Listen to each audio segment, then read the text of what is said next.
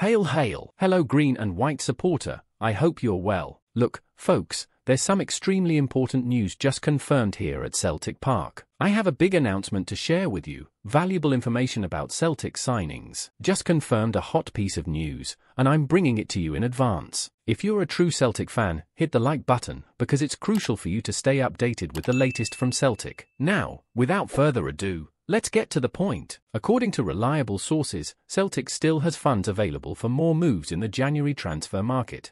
And coach Brendan Rodgers is preparing a real blitz of signings. Last Friday, the signing of Austrian winger from Rapid Vienna, Nicolas Kuhn, was a done deal. The information now indicates that the 24-year-old player is already in the UK for medical tests with Celtic. However, the news doesn't stop there, and Kuhn might just be the beginning of an exciting series of reinforcements for Parkhead this month. Celtic continues to search for a goalkeeper, as the current number one, Joe Hart, will have his contract expiring at the end of the 2023-24 season. However, this negotiation may have to wait until the summer transfer window. Furthermore, the club is eyeing a new left-back and a forward. Coach Rodgers, aiming for another title in the Scottish Premiership, prioritises these positions to strengthen the squad. Greg Taylor has been a starter at left-back, but the team is looking for alternatives to bolster the position. Meanwhile, the search for a forward intensifies, as Kyogo Furuhashi and Hyunju Oh are the only recognised forwards in Celtic's squad, with Celtic leading the Scottish Premiership with 54 points, 8 more than rivals Rangers.